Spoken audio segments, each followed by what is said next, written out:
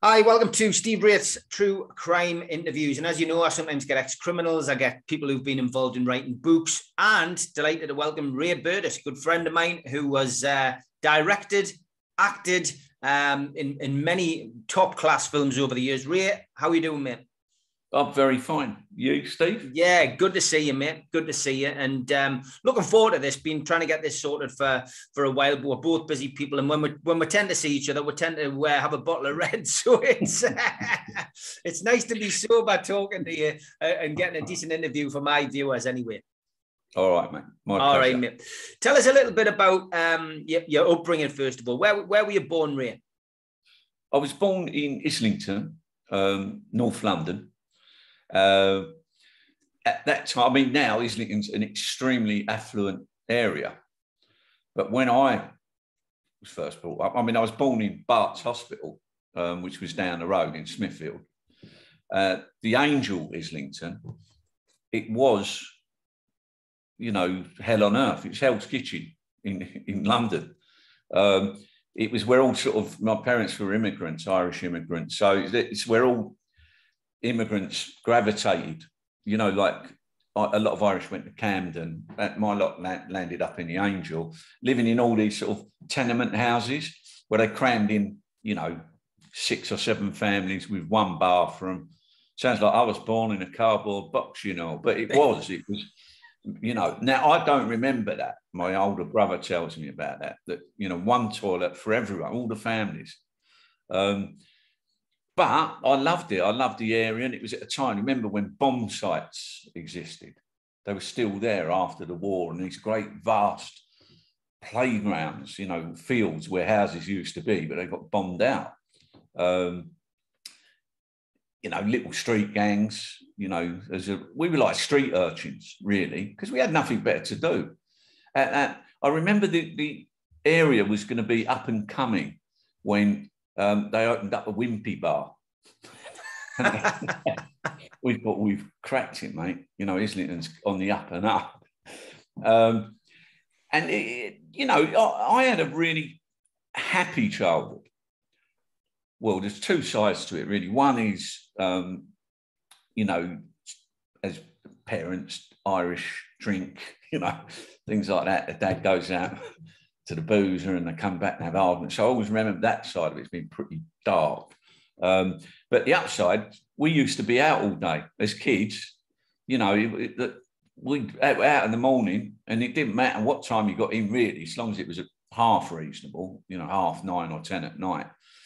So we got up to a load of no good, you know, nicking lead off roofs and because down by the canal. And we thought nothing of it. We didn't think of it as actually stealing. Yeah. We just thought, oh, if we strip that off there and bring it up and get ripped off by the scrap metal dealer up the road and literally get ripped off, cartloads of lead, you know, and he'd give us like 2 bob. We'd run off and spend it on sweets and then look for the next place to attack. And so it was like that. It was nothing special. A lot of people grew up around our age, grew up around the same way. And, you know, some people didn't, and some people use it as like a background story that never was. But, you know, mine was. We had nothing. My parents had nothing. You know, I remember sort of if I needed money it was always for a bar of chocolate, you know, Caramac or something, I'd nick it out my mum's purse or out my dad's pocket when he come back from the pub. He'd hang his coat on the banisters and I could hear ching, ching of change. Wait till he goes to sleep and then I'd go off to the shops, you know. So it's that sort of childhood. I'm not ashamed of it at all. I loved every minute of it. You started acting at quite a young age, didn't you, Ray? I mean, that seemed to be like a passion of yours, pretty similar to me. I got pushed into it by my parents at a young age because they could see that I was, you know, I was interested in it, and it's the best thing they did for me. But you was it about 11-year-old? You went to drama school? Yeah, and my parents were the opposite than yours because at that time I was useless at school. I hated school, even as a kid, primary school. So the only way, I remember at the age of about 10, I worked out, you know, if I'm in the school play, you miss all your lessons because you're rehearsing all the time. And that's the only reason why I've done it, to get out of lessons. But I started to enjoy it. you know. And then so the teacher spotted something in me and sort of started giving me leading roles, never the lead. I've never have been and never will be, but leading roles in the plays. And I took to it like a duck to water. And I remember failing my 11 plus, which was a mortal sin in them days. I mean, spell orange, you know, and I couldn't get that right. And when I failed, my mum was really upset because then your choice of schools are very limited and whatever. But the teacher, you know, my master at the time, said to my mum, don't be upset. He'll earn his money in the acting game. Now, at that time, it was so far removed from our reality. My mum didn't know what he was talking about. And then from that, I went at the age of 11, I went to secondary school, Islington Green, which was a rough old school, secondary modern thing. And I immediately joined a drama group there. Done a play Oliver. I think I played the Artful Dodger or something. And this woman come up to me and said, look, you know, you were really good in that play. Do you want to go to a drama club that I run? And her name was Anna Scher. And Anna Scher's gone on to produce, you know, Hollywood directors, film directors, top actors, you know. And it was all she set the drama club up was for us kids to get us off the street. So it weren't for a profit. You know, if you could afford the 10 pence for the lesson, pay it. If you couldn't, it don't matter. You can just come and join in. So I turned around to my mum and dad and said, you know what, I think I'm going to be an actor when I get older. And they were horrified. They, in that time, I'm sure this is the wrong thing to say, but, you know, they went, all actors are gay, you know. I said, no, I just want to be an actor. And they were mortified, up until someone gave me a part at the age of 11 in one of those Saturday morning pictures. We used to have Saturday morning films then. You'd go along with sixpence and you get in and they'd have a band playing and then you'd show some films. So I've done a Children's Film Foundation film. And I remember getting paid £20 a day. Now, I might be rewriting history here, but I think it was along them lines because that was more than what my dad was earning in a week. And they soon changed their tune. You know, they go, oh, son, you know, that's great. And then when I went on, you know, to get a bit older, around about the age of 16, I started writing and I wrote a TV series called, or co-wrote a TV series called You Must Be Joking, which was very popular at the Bruce time. Forsyth in that? No, it was, you know, Jim Bowen. You remember Jim Bowen, that's right, Jim Bowen, Bullseye. Bowen and Flintlock, the band Flintlock. And it was great fun. And then, funny enough, I had 2 shows out on the same day, back to back. And I always remember it, watching the telly. They used to have the presenters then in between programmes. And he goes, and now it's the Ray Burdis hour. And I went, what? And the 2 shows back to back. So it was really popular. And my mum and dad lapped it up. They lapped it up if you're walking up the road and people recognised you and that. So they changed their attitude. And that was the start of it, really. You did an episode of Steptoe and Son as well, which I didn't realise. I mean, did you have a... Well, was it weird? Yeah, was it an extra, was it? Yeah, you know, and at that time, you'd do anything, you know what I mean? Yeah. For a pound note. But you had to kind of tread the boards, if you like, do your trade and work your way up. I was very lucky. I'm not saying talented. I'm saying lucky. Right place, right time. It was at a time when directors were sick of sort of the posh drama school types who can tap dance and speak very well, you know. It become a trendy thing to get some young Cockney urchins off the street and give them a chance in film game. And, you know, I went to Anna Scher's with the likes of Pauline Quirk, Linda Robson from Birds of a Feather, Phil Daniels, Gary and Martin Kemp from Spandau Ballet. We all went there together and we were reaping the rewards of having these Cockney accents. You know, we all done lots of stuff together, films and then whatever. So, yeah, luck, I fell into the game. Did you leave school with any qualifications, Ray? Did you? Because I mean, obviously, you said you didn't like school, you hated it. Did you leave with anything? Not a thing. Wow. I remember. I mean,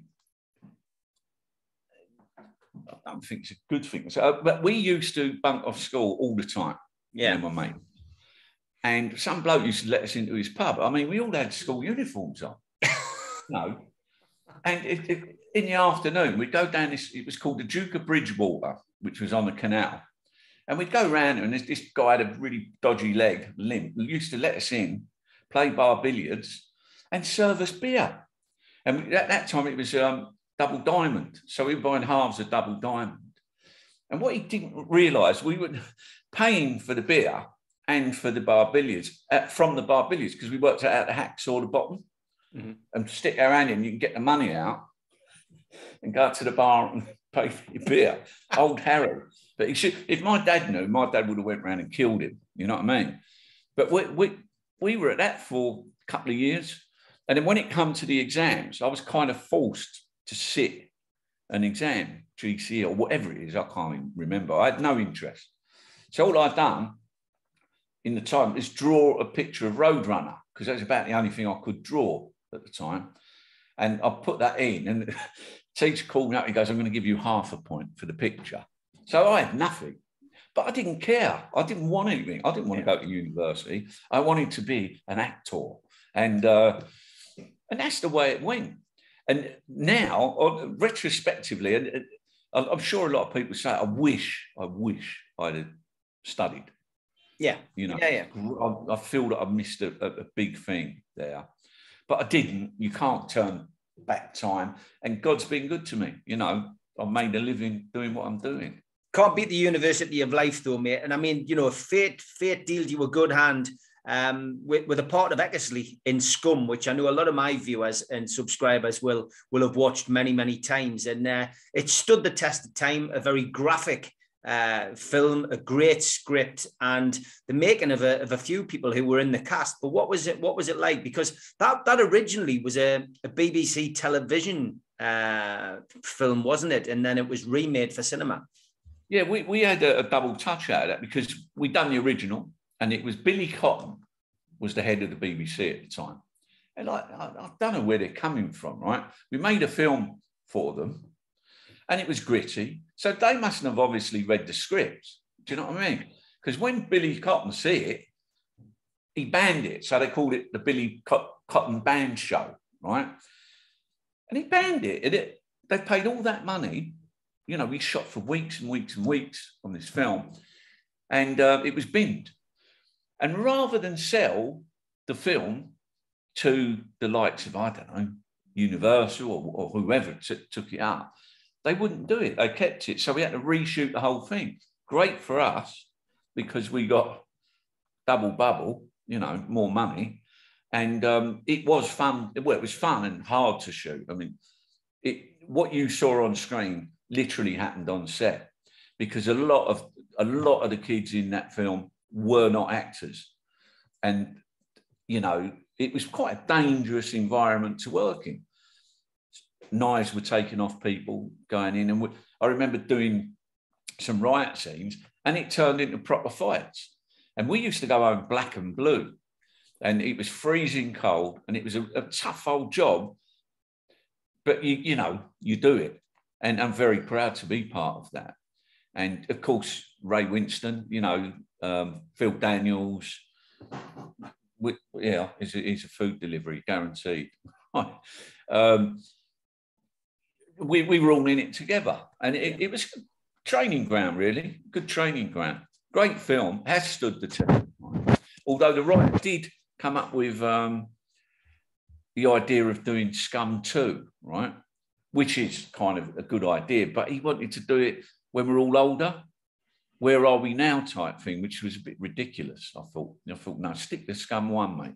Yeah. That's done it. Test of time. Some things are best left alone. I did a bit of research, Ray, and it's not often I do that when I do an interview with people, and especially with people who I know. But is it true you did an audition for Blue Peter as a presenter? Yeah, it is.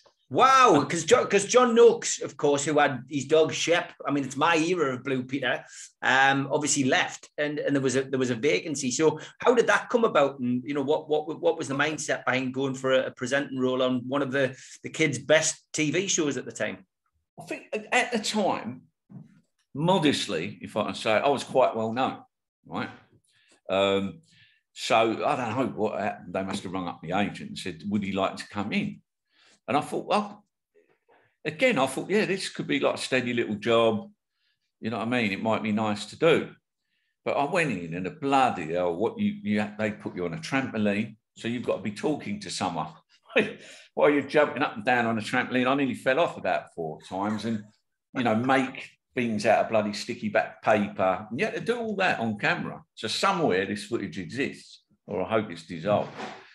And in the end, they said, "Ray, you know, you've done well." I knew I didn't, right? And it was my accent.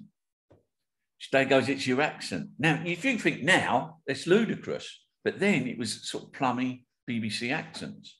Or, you know, a Northern, a John Noakesy fight. Cockneys were definitely a no-no. Absolutely a no-no. And that was my Blue Peter career come to an end, day one. In a way, though, I think there's always a reason for something. You know, there's always a reason. And mine was I went on to do not bigger and better things, but I went on to do stuff that I really enjoyed. You know, rather than being stuck in. And I think if I'd have done that as a presenter, then you're labelled for life. And I don't think you could have went on to be an actor after that. Yeah, I suppose Peter Duncan done it in a small way, but you know, it's a difficult transition. Then now, of course, it's all different. It's all about celebrities and whatever. Yeah, of course it is. Yeah, I mean, talking about the old days, mate. The old days. Yeah, exactly. The list. I mean, the list of credits is fascinating. Although you've got the hair for it, you didn't play the lead role in Gandhi, but it doesn't matter how small the role is. To have that on your credits is amazing. And you were alongside Daniel Day-Lewis as well. Yeah, Daniel Day-Lewis and a guy called Danny Peacock. And see, again, in those days, it was great because we had equity. We were in an actors union called Equity. And if you weren't in equity, you couldn't act. Sorry, this is my bloody... Alert from calendar. About my funeral, sorry. I know. Not your funeral. It is that someone else's. Mine. I've got to go to one, which would be a good Irish wake, I'll tell you after. But what was I saying? We're talking about Gandhi. Yeah. So you had to be in equity. So if you wasn't in equity, you couldn't do an acting job. And you could. It was like a sealed unit. It was great because we were getting paid great money. We were probably getting paid more then than what people get paid now. It was protected. Everyone done their craft. Everyone was proper actors, you know, not celebs. It wasn't at that time. And when you worked, if you had to travel as far as India, we travelled. And remember, I was basically an extra in Gandhi, right?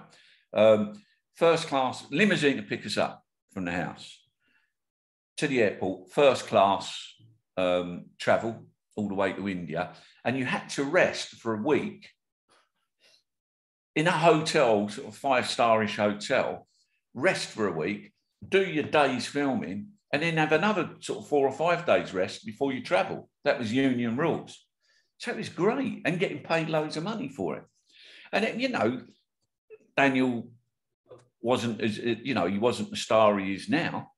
And we went out, it was a nice job to do, but we were in the bar all the time, by the pool with cocktails, you know, and then we got the hump when they asked us to do the day's work, you know, oh, bloody hell. So that was it. It was a nice job to do. And of course, I didn't know what Gandhi was. I didn't know it'd go on to be quite a big film. So it is a good one to have on your CV, yeah, even though it was a cough and a spit. What was the most challenging role you took on? Because, I mean, you know, again, just going through your CV, you played a gay character in a sitcom. You played someone with special needs. You know, was there any of these characters that you found particularly difficult as an actor? There was one, right? The gay one in Dream Stuffing. That was very easy because it was written by to a woman and a bloke, both gay. And I said, look, I'm not going to camp it up. And they said, no, don't. Just be yourself.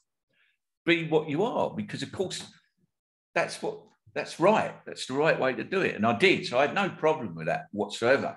The one I did have a problem with, it was a BBC drama, one-hour play or whatever, called Mary's Wife, where I had to play a transvestite. And I didn't mind that. You know, I thought quite a nice challenge. I'll get a bit of a ribbing from the boys in Islington about it. But the worst part, and I get why they've done it. At first, I thought they were taking a piss, but the director, when I went in for rehearsals the first day, handed me a pair of knickers and a bra, and I think they were pink, and said, you have to rehearse in these. Strip off, go out. You have to, and I felt like going home. I ain't doing that. But they were right, you know, after a week of rehearsing them, I didn't care. I didn't even forget myself sometimes, you know, and sort of want to pop out of the shops in my knickers and bra. It got rid of all that sort of embarrassment and whatever. And so by the end, I absolutely got it. But that was the most challenging. I nearly walked off the job because I had to wear that. But now I look back, you know, with fondness of it. And that was quite a good play as well. And funny enough, I was dreading going into my local, all my mates. I was only young, really, in my 20s or whatever. And all my mates were kind of toughies. And when I went in there, they just said, fair play, Ray, fair play to you. You've done it and you've done a good job. So that was nice, you know. You did a couple of episodes in Minder. Did you get a chance to work with the two legends in that show? Yeah, I did. And, you know, you're in the trailer with them and you're talking to them. It's a little bit in awe of them because obviously it was a hugely successful show. But again, those things you just do for the money. You know, you're not doing it for any to advance your career or anything like that. You know, it's good profile to be in it. And you're just doing it for the dough, really. And they were nice enough. And Dennis Waltman was a nice guy, you know, go out drinking and things like that. And to me, again, it's a job. And that's what I think people have lost that, you know, in this day and that. It's a frigging job, for God's sake. It's no different than being a painter and decorator. So I don't go in thinking anything other than, well, I'm going to get some money out of this. Do the job and go home and go up the pub. 3 up, 2 down again as well. I mean, you did a lot on that. And I mean, that was getting some great ratings in the days when TV was pulling in big ratings, 17 million viewers for some of that. And you played a character called Nick Tyler in that. Well, I mean, that must have been a lot of fun working with likes of Michael Elphick and Angela Thorne. Angela Thorne, a darling. Michael Elphick, bit of an arsehole, to be quite honest, because poor Michael, he had a terrible drink problem. It killed him in the end, you know. And he'd become a very different person as the series went on. He was great in series 1, but he was going downhill fast. And by the time of the end, and working with Lizette Anthony was a joy. The girls were great. Michael, he got a bit prickly with me, you know, a few times. And if he'd forget his lines, he'd blame me, but he's pissed. And I remember once we were shooting down in Bournemouth. You know, it was sort of an episode when we were by the seaside. And I invited my wife up. I said, come up and have a look at filming. And it was a night shoot. And I said, well, after that, we'll go out, we'll have a bite to eat and stuff. So I've got a scene with Michael and he kept forgetting his lines, but he started swearing at me. You know, I go, fucking hell, Ray, you know, get your lines right and do that. So I offered him out because my wife was in by the camera. So I offered him out. I said, come on in, if you want it, you can have it. And it all calmed down. And he was never cheeky after that. But it's a shame. And his biography, I had to be honest with the biographer. I'd say the same thing in that. He become an arsehole. And, you know, but it was a great show to do. Huge profile. And you know, great team to work with, the directors and the producers and that. And of course, BBC, mate, what better brand can you have? Again, it was luck. I don't know how I got that part, but it's just luck, you know. Yeah, you need a better look in this game. What made you go from being in front of the camera to being behind it? Well, simple reason being, you can't, or you couldn't, or I don't even think you can now, but you can't depend on acting as your main income, unless you're incredibly lucky, okay? So I was doing all right as an actor, but, you know, I had a child, my boy Sky came along, and I thought, you know what, I can't bring up a family worrying when the next job's going to come in.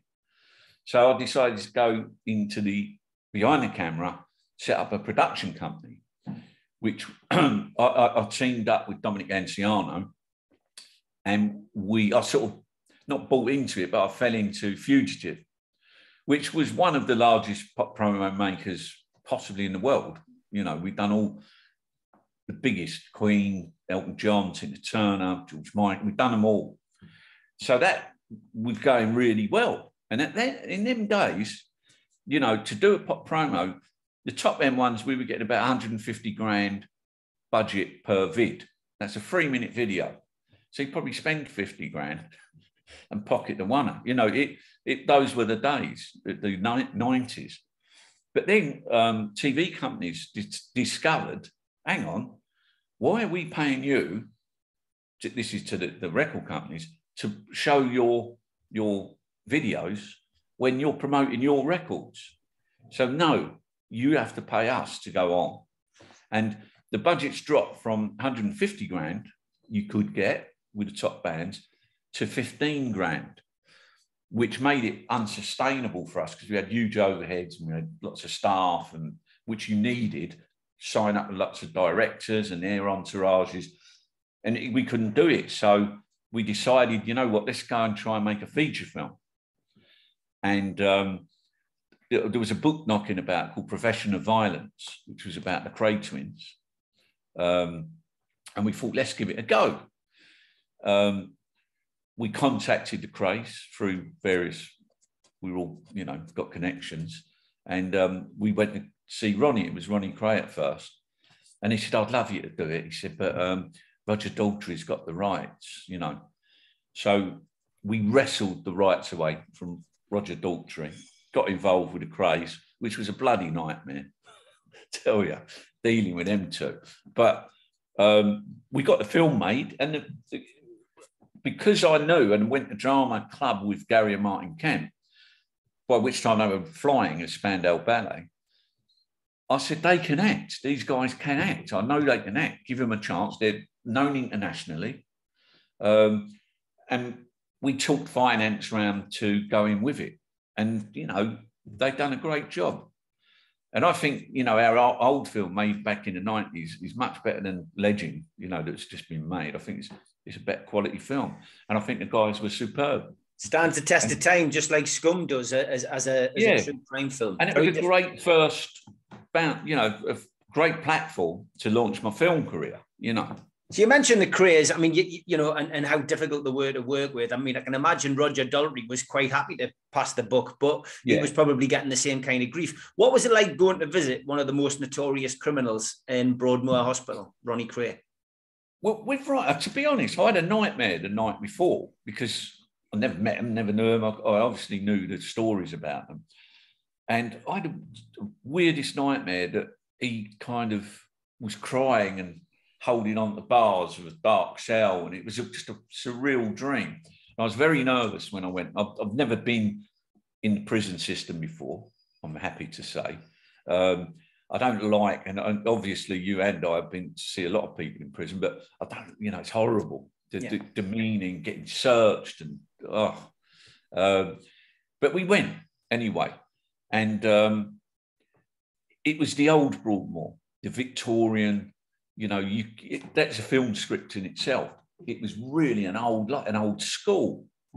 And we were ushered through, done the searches, ushered through to like an old school hall, a Victorian school hall with a stage. And on the stage were like paper trees and, you know, sort of background of a forest and things like that.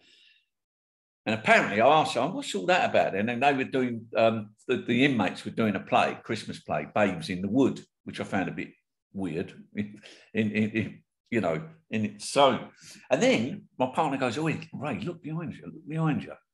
And I turn around, Yorkshire Ripper there, snogging Sonia Sutcliffe.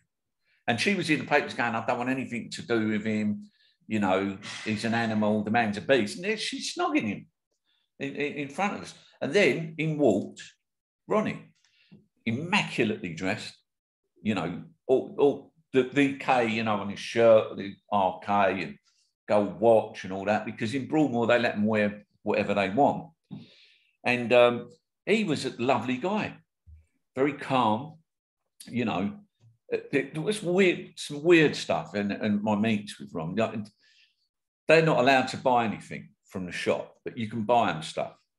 So, and they'd have to consume it within the meet. They couldn't take it back to the cell with them. And at the time, he goes, I said, "Ron, what do you want? Would you want a cup of tea or what?" He goes, "No, I'll have a barbican. But get 6, will you? 6 barbicans." So I've got 6 barbicans, 2 Mars bars, you know, 3 toffee crisps or whatever. And he sat and done a lot of them within the hour. Because I don't know why, but I found out later the barbicans used to, even though they were low alcohol, they had a tiny bit of alcohol, and it reacted with the medication he was on. So he was getting a buzz out of it, and they stopped it. They stopped all alcohol because of things like that. But again, I remember sitting there with Ron. We'd done the initial interview, got on well. We said, "You'd have to meet Reg, you know, but it's fine by me. And if I say it's fine, it's fine." And, you know, Reg is another story. But the end story with Ron, I remember telling him about Pete Sutcliffe. Oh, this last time, you know, when I last seen, this is in another meet, last time I see him, he was snogging Sonia. And I see his face go red. And I saw the other side of Ronnie Gray. I saw what people were terrified about back in the 60s. He went from a really amiable, lovely guy to goes, he what? He was snogging who? What? And he went red. He goes, "Oh, fucking do him." Cut in the paper about 2 weeks later. The Yorkshire Ripper's got a scar like from ear to ear. And I am positive it was Ron done it. Positive. Yeah. So, all right, we went then to meet Reggie Cray. And Reggie was a complete different bit of fish, because he was pent up, you know, very aggressive. I felt uncomfortable, you know, very aggressive. Well, you've got to remember, they're sitting in a cell all day. All they've got to do is think of the film. But I've got, you know, my family. I've got, you know, trying to get this film off the ground, doing other projects and things like that. But they wanted all the attention, which I weren't able to give them, you know. And it created tensions where he threatened my life, you know, Reggie. And in the guys were saying, "You do realise I could put it in my will and have you killed." You know, well, how do you answer that one? You know what I mean? And then once I went and met him, I forget, over in the Isle of Wight. It's bloody freezing in the winter. And I used to go suited and booted just because I thought that they'd like that, the Crays. And they did. Because I remember it was freezing once, and I went in a padded coat and jumpers and all that. And when I went in, he was fuming. And he goes, "You're taking a piss out of me now." I said, "Why?" He goes, "Look how you're dressed. You know, you're taking a piss." Because by this time, we had the rights and things. And he turned around and punched the wall. And the warden come over, you know, and he said, end the visit. And I just said to him, "I'm never coming to visit you again." That was great for me, because it got me out of it. I said, "I'm never going to come and visit you again." And I didn't. I just used to deal with Ronnie. Ronnie was a dream to deal with, because he was happy. He had his boyfriend, Charlie, in you know, in his cell, and he was happy. And he was happy where he was. Reggie wasn't, man. He was in a strange place. Did you have any dealings with the older brother, Charlie? Yeah, I did. Charlie was a really nice guy. And, you know, so much so I went up, when he got nicked, I went up to be a character witness for him in court, which they couldn't fit me in that day. And I'll give him a day. I said, "I'll do a day, but I can't keep coming up here all the time." He was a diamond out the brothers. But I felt sorry for him in a way because the brothers treated him like shit. You know, and say, don't talk to Charlie about anything. Well, you know, he's in the film, for God's sake. You know, you can't just ignore it. So I met him a few times. Nice bloke. I don't think he liked the film. Well, none of them liked the film. Really? Oh, I went to see Ronnie. I go, what do you think? And he goes, I hated it. I go, why? Because it's got big reviews and it's one of the top box office hits there is. He goes, my mum never used to swear. And that's all he cared about. Not forget cutting people's faces off. You know, it's about his mum swearing. I go, oh, sorry. But, you know, Billy Whitelaw, man, you know, how bad is that? So they didn't like the film. And Charlie, because he was sort of ostracised by the brothers, because we were kind of under orders not to involve him at all, he boycotted the actual premiere and had his own. I felt terrible. He had his own premiere do down the road, but he just boycotted it. And I think it was out of order, but I had little choice. You know, I was under sort of orders really from the twins. One of the scenes in there where Reg beats up a man and has him over the car actually involved somebody who shared a cell with Reg's career, Pete Gillette, who has since been jailed for horrendous sexual offences. However, I've got to ask you the question: was there a part of that film where he was, I think Charlie might have asked Martin Kemp, was it, to actually give him a dig because Charlie didn't particularly like him? I don't think. Well, I don't know about that, right? But what I do know is none of us liked him. We had to give him a part in the film because he's out. You know, Reg goes, give him. I think it was Reg's boyfriend at the time. And we did, but he was driving us mad. Going, can you get me on top of the pops and all that? And great singer. When my album's out, and his voice was terrible. It was just really frustrating. He was an all right guy, but he was full of himself, absolutely full of himself. So we give him a part in the film, but no one liked him. And the director, I know, and I was in Canada at the time doing another film, and I popped back to see how it was all going. And the day Pete was on set was when I wasn't there. And the director dubbed him in the final cut. He dubbed him. And so Pete Gillette's sitting in the cinema waiting for his big moment, and then, what are you doing? But it's someone else's voice in his mouth. And he got up, stormed out, crying. And I sort of went out, I go, what's the matter? What's that? I didn't realise they dubbed him, right? And he goes, they fucking dubbed my voice. They've cost Reggie time. This film's cost Reggie time. You've grassed him up, and off he went into the night. That's what you're dealing with, when you're doing these types of films. You also did a film called The Wee Man, which of course was about Paul Ferris's life. I mean, what was it like working with Paul on that film? Another film which, of course, helped launch the career of Martin Compston, who most people will know from Line of Duty. Yeah, a dream. I promised myself I would never do a gangster film again. It wasn't about the craze, it's just I was getting sick of it, you know what I mean? And at the time I was living in France and I kind of retired. Well, I was retired. And then I bought a swimming pool. I'm showing off there a little bit, but buy a swimming pool. And my wife comes out with the phone and goes, someone on the phone asking for you. Who is it? Who is it? It's like a Scottish man. So I took the phone. And it's Paul. So somehow that was spooky. He got my number. No one gets my number.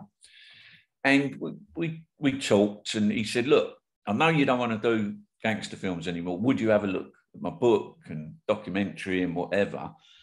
We all knew the same people. I mean, like yourself, we know everyone's connected in a funny kind of way. So I read the book and I thought it was a really good book and I'll have a go at it. And when I spoke to Paul, I said, I'll do it, Paul, but you've got to let me write it without any interference from you. And then I'll give you the script, have a read and see what you think. He read it and he thought it was spot on. He said, it's as if you were there at the time. And the thing with dealing with Paul is an intelligent human being. And dealing with the Crays, they're thick as two planks. And Paul knows, he realises that what we're in is a business, a film business.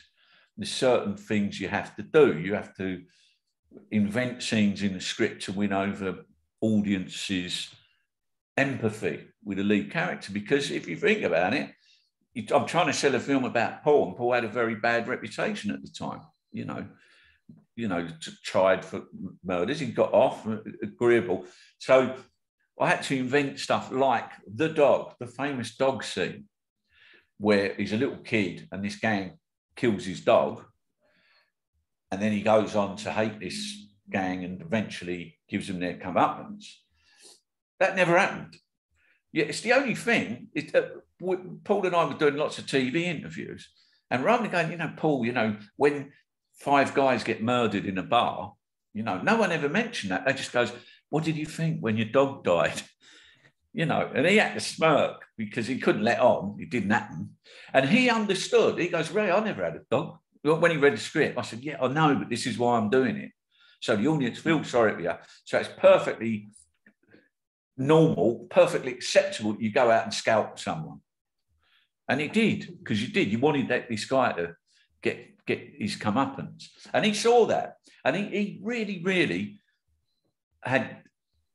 he didn't tread on my toes at all. A couple of times, it's a film about his life and the people that respect him, and he respects other people, even to the point of what's bloody Dartmouth Thompson's mum in the film. I had her wetting herself and doing all that and being a pisshead. And Paul said, Ray, he goes, even though I detest the man, his grandmother or mother-in-law was never like that. And I can't condone you portraying her in that way in a film. And I thought, this guy's got morals, so we toned it down, you know what I mean? It was a pleasure to work with Paul, and I've worked with him anytime. In fact, watch this space, folks. But that's the difference. You're dealing with someone who understands the industry. You're not dealing with people that are sitting in prison for 30 years, and this film's the only thing they've got, One of my favourite films that you ever did was Love, Honour and Obey. It's become a cult classic, that. The likes of Jude Law, Johnny Lee Miller, Sadie Frost starring in that film. Of course, Ray Winston, a good friend of yours. Is there going to be a Love, Honour and Obey too? I think that's what everybody would love to know. I ain't saying nothing, Steve, because I know you know. So I'm not saying nothing. But again, watch this space. But think about the reality of it. It would have to be done, approached differently. You're never going to get that cast back together again. You know what I mean? We're all too old, and everyone's gone their separate ways. When we first done Love, Honour and Obey, we were all knocking about with each other, going out drinking and having fun. And they done that as a favour, really, the film. But I've got an idea, Steve. I've got an idea. So let's move on.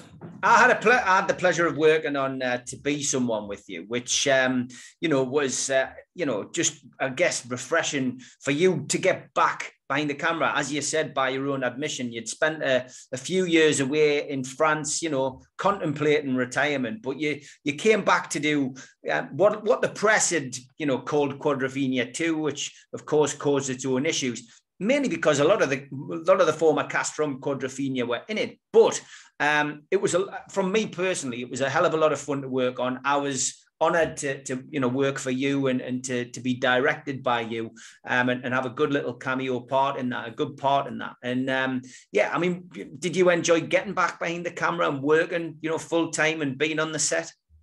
I enjoyed it. It was a terrible, tough time there. It was just pre-pandemic, and I'm going to be honest, I was working with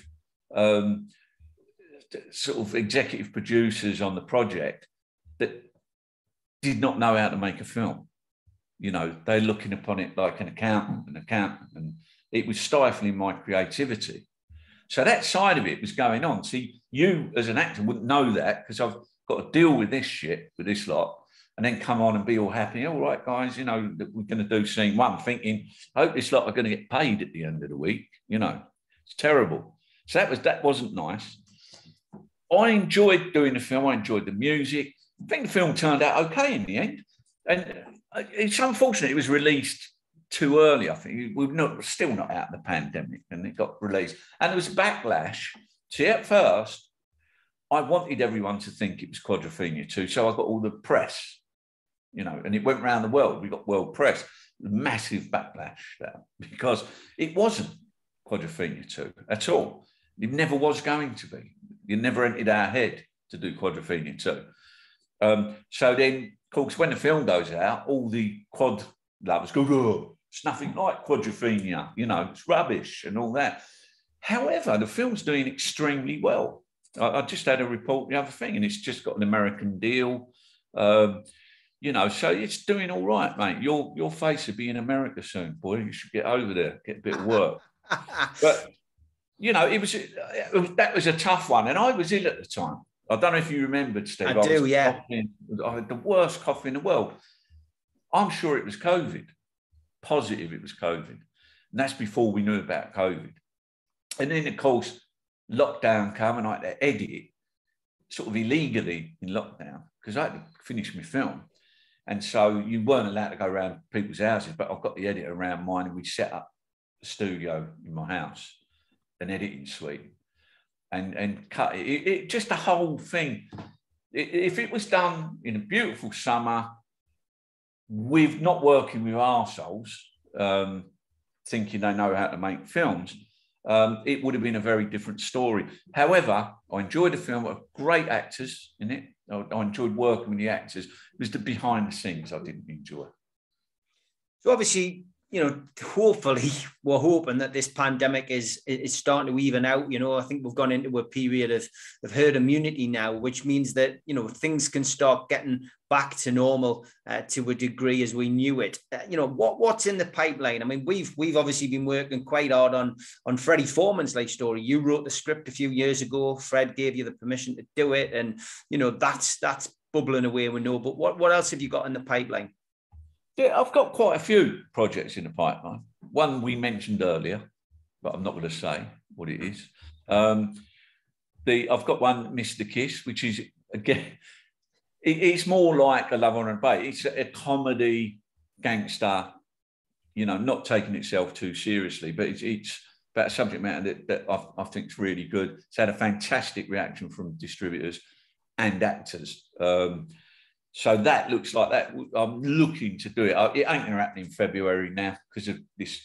We're still not out of the lockdown. But it will happen as soon as I can make it happen. I really want to do the Fred film.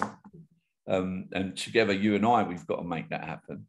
And I've got a couple of other things in the pipeline, you know, so hopefully it'll be busy. But it's just, you know, this is bad time for filmmaking. Number one, there's such a backlog of films that haven't been made, but the money's sitting there. You can't get crews. I've just done a documentary, XFM, about XFM, and I couldn't even get an editor.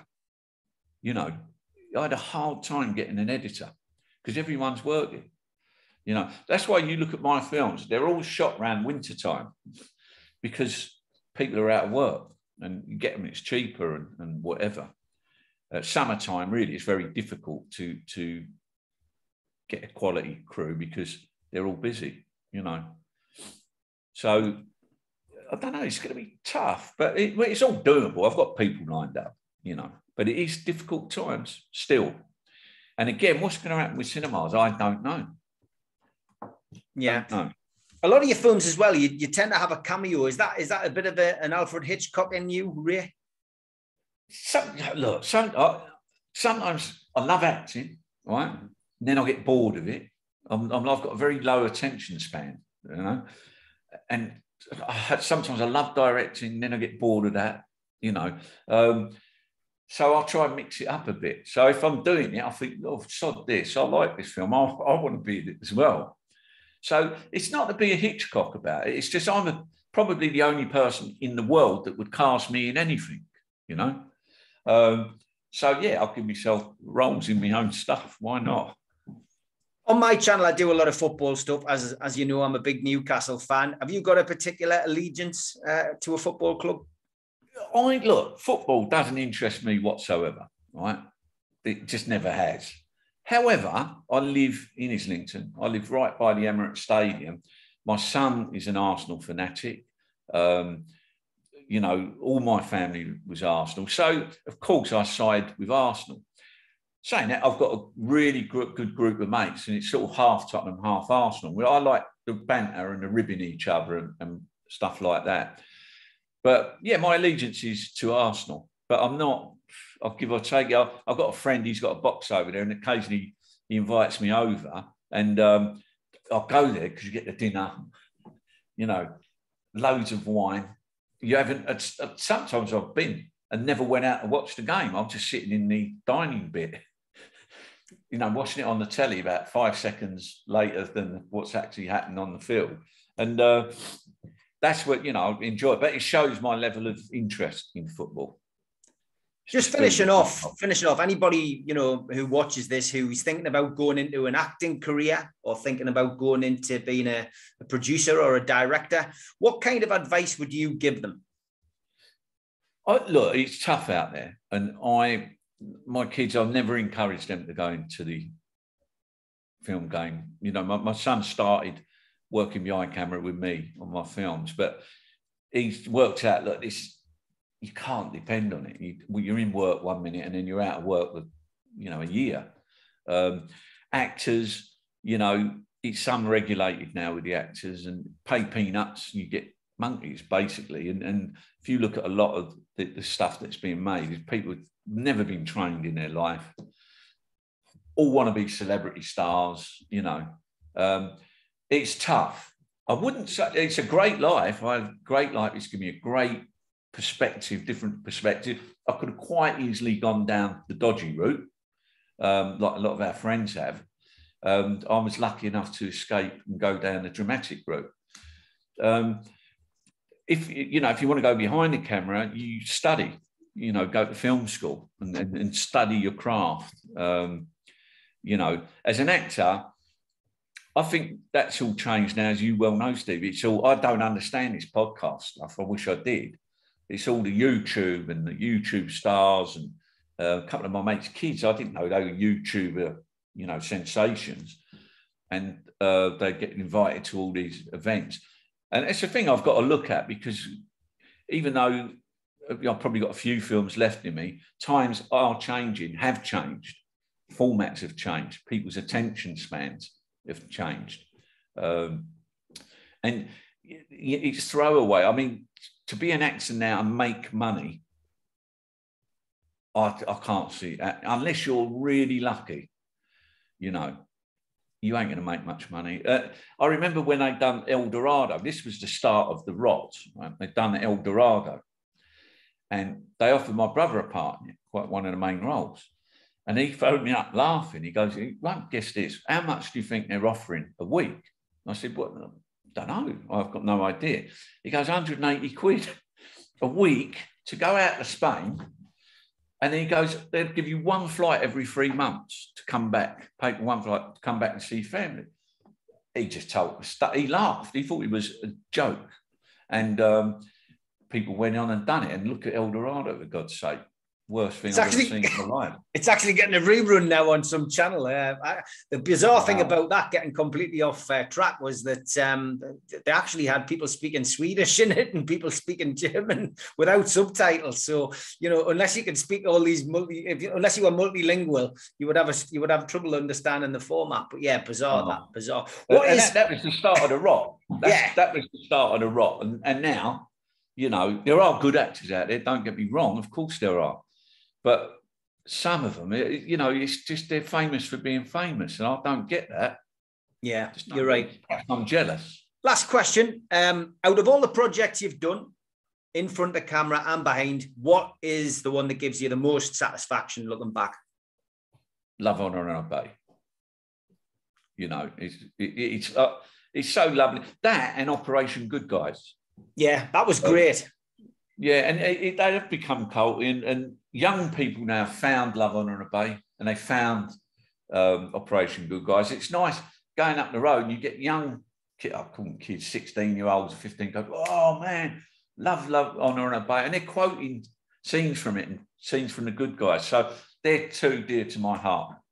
Fantastic. Ray, as always, absolute pleasure. I'll be down in London very soon to come and have a bottle of red with you, mate. And good health and good luck to you for 2022, mate. God bless you. God bless you, Steve.